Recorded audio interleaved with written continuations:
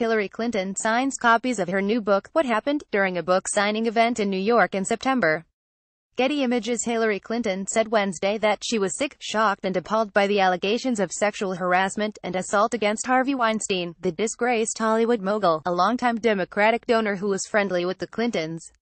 "I was appalled. It was something that was just intolerable in every way," she told CNN's Fareed Zakaria in an interview. "And, you know, like so many people who've come forward and spoken out, this was a different side of a person who I and many others had known in the past." Clinton said that she would have considered Weinstein a friend, and that she did not know anything about Weinstein's alleged misconduct before the revelations in the New York Times last week, followed by a story in the New Yorker magazine and another Times article this week. "I certainly didn't, and I don't know who did," she told the network. "But I can only speak for myself, and I think speak for many others who knew him primarily through politics." Democrats in recent days have come under fire for being recipients of Weinstein's political contributions, with Republicans immediately demanding that they return money from the movie producer. Kellyanne Conway, a White House counselor, lambasted Clinton for her delay in condemning Weinstein, while CNN's Wolf Blitzer and the Republican National Committee chairwoman Ronna Romney McDaniel said that Clinton's silence is deafening.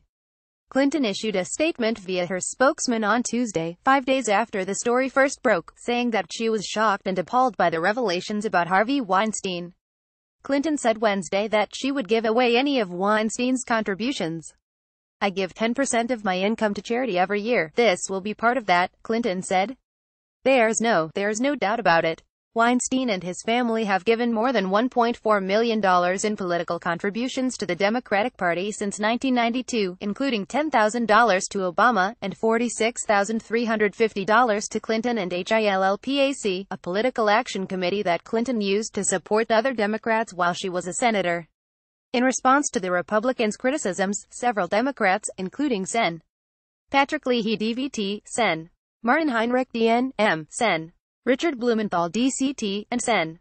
Elizabeth Warren D.Mass, have pledged to transfer to charity any money they had received in donations from Weinstein. The Democratic Congressional Campaign Committee announced Tuesday that it, too, would give away to charity all donations from Weinstein. Some of the most high-profile Democratic players have publicly denounced Weinstein. On Tuesday, former President Barack Obama issued a statement saying that he and Michelle are disgusted by the recent reports about Weinstein. On Wednesday, former Vice President Joe Biden joined in on the condemnation, calling Weinstein's behavior disgusting, immoral, and inexcusable. In the interview, Clinton praised the bravery of women who have come forward to speak out against Weinstein, accusing him of making unwanted sexual advances. "The courage of these women coming forward now is really important because it can't just end with one person's disgraceful behavior and the consequences that he is now facing," she said. "This has to be a wake-up call and shine a bright spotlight on anything like this behavior anywhere, at any time."